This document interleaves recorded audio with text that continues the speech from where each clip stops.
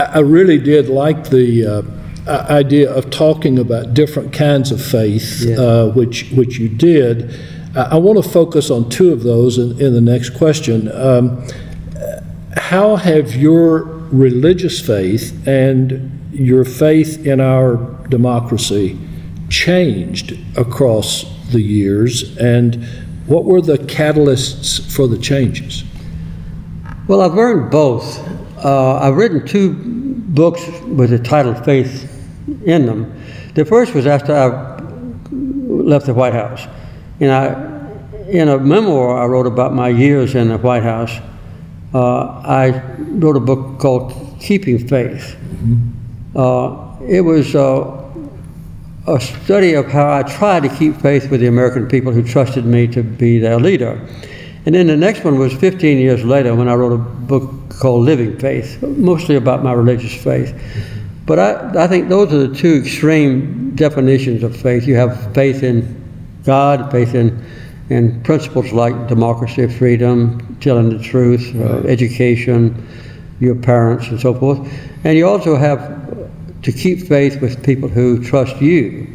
So there are two different definitions of faith, but there are a lot of meanings of faith. And so that's what made the book so difficult for me to write, and possibly for some people to read, was all these various definitions of the meaning of faith. But I feel that over a period of my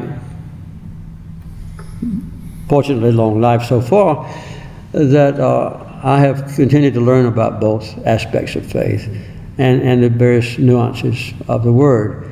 So I found that my faith in God was a overwhelming faith on which I could always depend. Faith in God, faith in Jesus Christ, and faith in the truisms of my religion. When you were in the White House,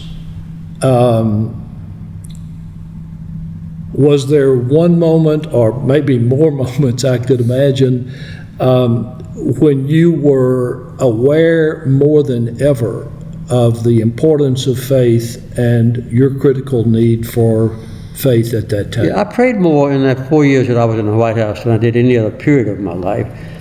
You know, I was really taken aback and shocked and overwhelmed with a need for prayer when I first was elected, before I was inaugurated president. I got a briefing from the military leaders, and they told me about the ravages of nuclear warfare.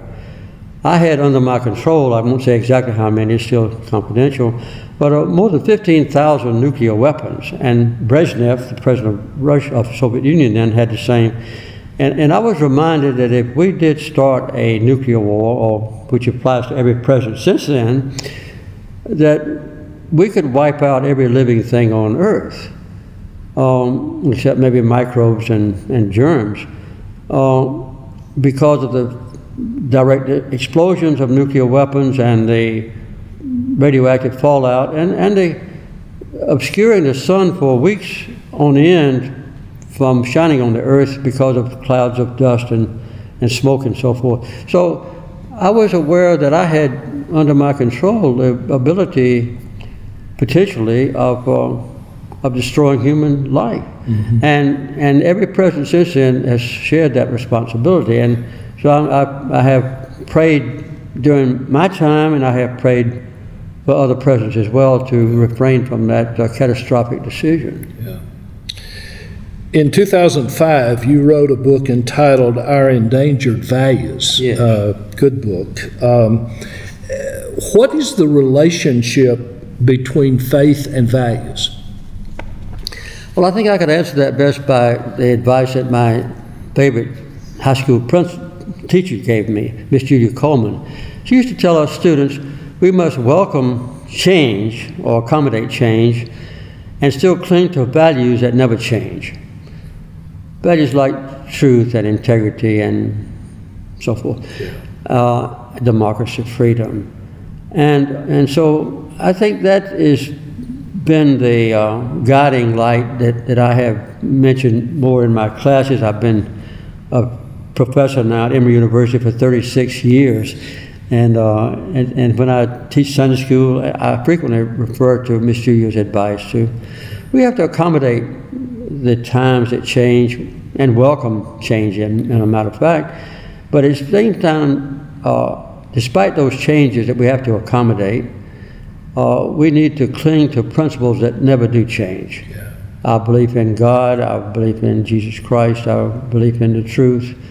I would say that one of the most difficult that our country has faced over a period of couple of generations has been faith in the equality of people in the eyes of God.